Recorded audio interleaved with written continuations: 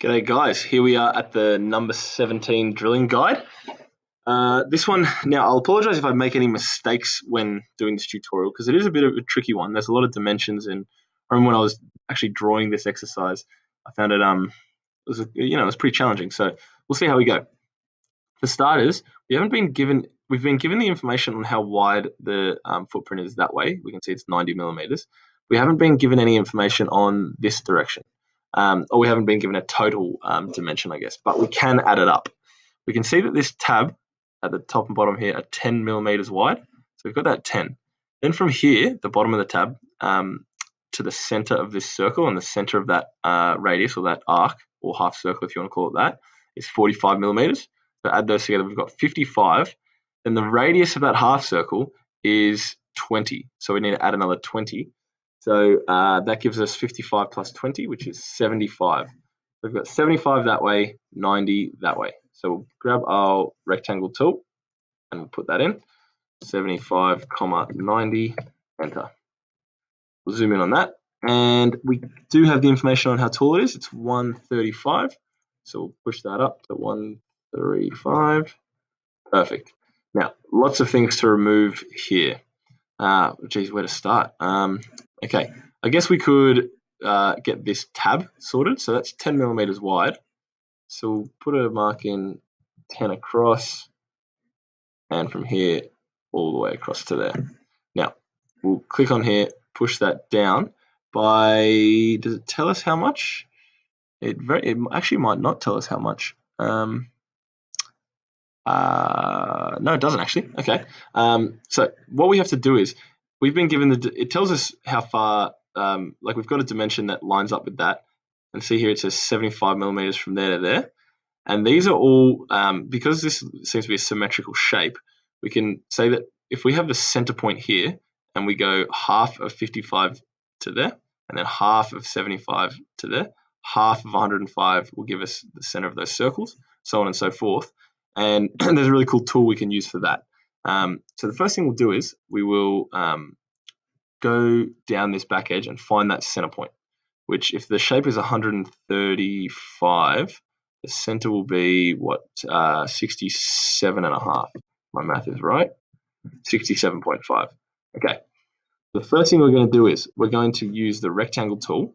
Now, normally when we use the rectangle tool, it's really annoying when it changes on us to the center rectangle like that. But can you see here, it's almost perfect for us. Like it's doing exactly what we want, but just giving us a few extra lines on the side there. The first one is 55 millimeters high. So, and it goes how far in? 10 millimeters. So because we've got, that's the center rectangle, it's going to go, we want it to go 10 millimeters one way, it has to go 10 millimeters the other way. We type in 55, 20. See how it's put in that first little, I guess you'd say chunk for us. There to there, right? That's that bit. We can erase these three lines, right? The next thing we want to do is use the center rectangle again. So I press Control, and it turns it into the center rectangle for us. And this one is going to be 75 by, we needed to go 10 millimeters to there, and then 10 millimeters further. So that's 20 millimeters. And we've got to double it because we're using a center rectangle. So we'll type in 75, 40. And see how that's given us that shape there? Perfect. We can erase those and erase that. Now, is that the last thing we needed to use for that? I think so, because now we can probably just draw straight down to here. And it's giving us a guideline there to go straight up to here. We can erase those lines. And that gives us our back tab shape completely. Right, so we use a center rectangle to get those. That's pretty handy, isn't it? All right, now we can push this whole thing down to that first line. And because it's symmetrical top to bottom as well, we can do them both at the same time to make things a bit easier. Ooh, not like that. We need to draw this line across first, don't we? Make sure it stays on the green axis. Then we can push this one up. Okay. Now, this is the part where I feel like I'm probably going to make some mistakes, so bear with me as I do this. We can see that the width of this is given to us in the form of a radius dimension. So we know that the radius of this half circle is 20. That means if we double it, that'll give us the diameter of that circle, which will tell us that this is 40 millimeters wide. So from here to here, I can measure 40 millimeters. And if I draw that line straight across on the red axis to 65, that gives us that. We need to remember we've got this tab here, which is 10 millimeters wide. So I think we've got enough stuff now. We can just go from that point, which we know is 10 millimeters away, to the line. It's not locking onto the tape measure line there. So if I hold down Shift, go to the guide point over here and there, that does it for us, doesn't it? Yep. Yep. Cool. Okay. Now this is where it gets tricky because we can't take away this just yet because we're going to have to put in a little slope. I guess it's like a kind of sloped segment later that runs all the way to the tangent point on that circle. It runs from that corner until it touches, basically touches the edge of that circle. So I'll show you how that one is done because I think we have to draw it in now. From this point, if we go 20 millimeters across, 20 millimeters in, that's our center point for the arc. We can draw in our arc like this. Okay, and we've got that.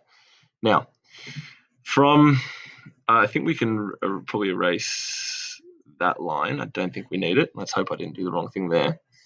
We can draw in a line from that corner to, I said earlier we have to do it to the tangent point on that circle, and I'll explain what the tangent point is now. If I click from here, what the tangent point means is I'm not just going to go there where it touches the circle. I'm going to go to the part of the circle where it's going to touch it last, I guess, without crossing over the circle. So if I go to this point here, see how this line is now cutting through the circle, right? But if I bring it back to this one, it's not cutting through the circle, whereas this one, I could still go further without hitting the circle. That there is our tangent point. Any further I go and I start cutting into the circle. So we want to bring it back to that point, which is our tangent point, okay? Because we've got that tangent point now, I believe we can, I don't want to speak too soon, but I believe we can start removing some things. But, I don't want to make a mistake here, do I? Because we have to do it, because we're doing it symmetrically, we're going to have to draw this geometry on the bottom as well. So we can remove it from the bottom up and from the top down. If we didn't do that, it would just become a little bit more tricky. So we'll turn the shape upside down and we'll draw the exact same geometry in.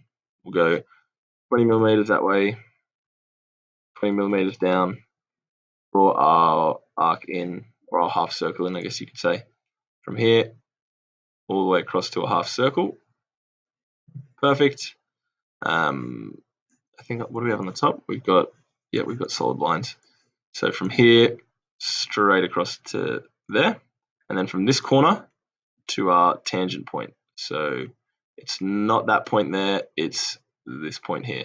It's not crossing through the circle, and we haven't come too early. We've got the tangent point there. Okay, so I think now we're probably good to remove this here, and then we just need to push this bit until it's 6 millimeters thick. We don't want it all the way from here to here. It needs to be 6 millimeters thick. So we've got our center line, our center point, which will move across to here, 20 millimeters. And we'll go from there. Oops, need to make sure I'm on the guide point. Click, 3 millimeters up and 3 millimeters down, which gives us a total of 6. And then push this to that first guide point, push the bottom side. Oh, hang on. Something went wrong. Sorry. Yep, I've done the wrong line here, which hopefully doesn't make a massive issue. Yeah, I think if I go straight across to there, that will solve that problem. Yep, look at that. Great. All right, one mistake. Mr. Madridge, not so perfect after all. So we'll use the rubber to remove that. And then I think that looks just about right, doesn't it? Yeah, that's got the ramp in there. It meets at the tangent point. That looks good. Okay, I think everything else from here on out is quite easy. It's just putting circles in and some ramps in, which we know how to do.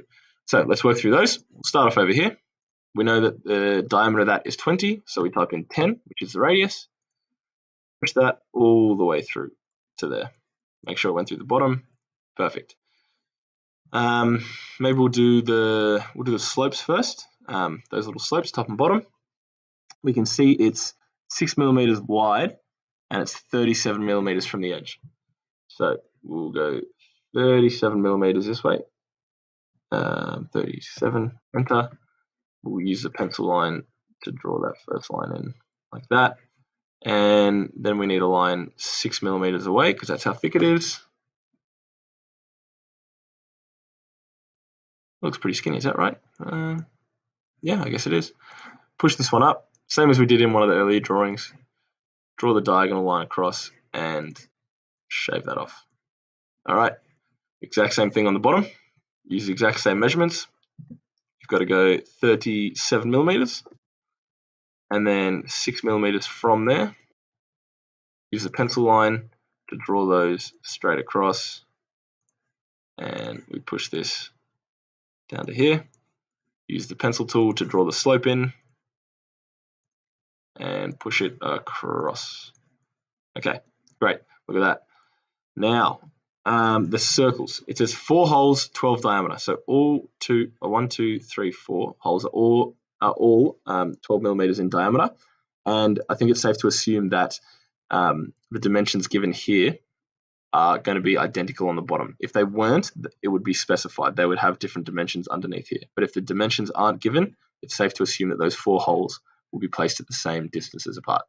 So for starters, we need the center point of those circles lines up here with that 105 millimeter mark. So we might need to grab the center rectangle again. Control for a center rectangle. The other rectangle is blue at the moment. If I start drawing there, it's going to be on the wrong axis. If I hit the left button, it goes to a green one for me. Okay, so I can go here and I need to type in 105. I think it'll be 20 because that is 10 millimeters thick. Yep. Oh, sorry, wrong way around. Press Control again to a center rectangle. Press the left arrow key to get it up there. So I've got to type in 20, 105. Now I just need to erase all the stuff I don't want. There we go. So I've got a line there, which I can line my circles up on. The center of the circle is 20 millimeters away from the edge, as we can see here. And then the distance between those two is 50 millimeters. So 50, enter. All right, so there's my 2 center points. I'll do that at the bottom as well. 20 and 50. Okay, good. Now, I can grab the circle tool and just put in 4 circles with a diameter of 12. So the radius would be 6. And there.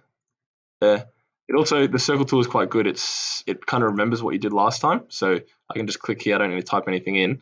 It'll automatically pop up with 6. And then I can use the push-pull tool with the double-click function once I've done the first one to double-click that, and that. All right. Have I missed anything? I don't think so. Yeah, we got it all. How good's that? All right. I guess we can maybe make sure that this is 75 millimeters because we've got a dimension there. 75, bang on. All right, great work. Look at that. That was tricky. We'll edit, delete the guides, and then we'll probably just remove these 2 pencil lines as well because we don't need those. And that looks pretty perfect. All right, good work, guys. We will file, save as, I've got to find my folder. Where is it? CAD Activities, number 17, drilling. There we go. Save that. Perfect. Good work. File new. What do we got next? The number 18 dowel gauge. All right. I'll see you over there.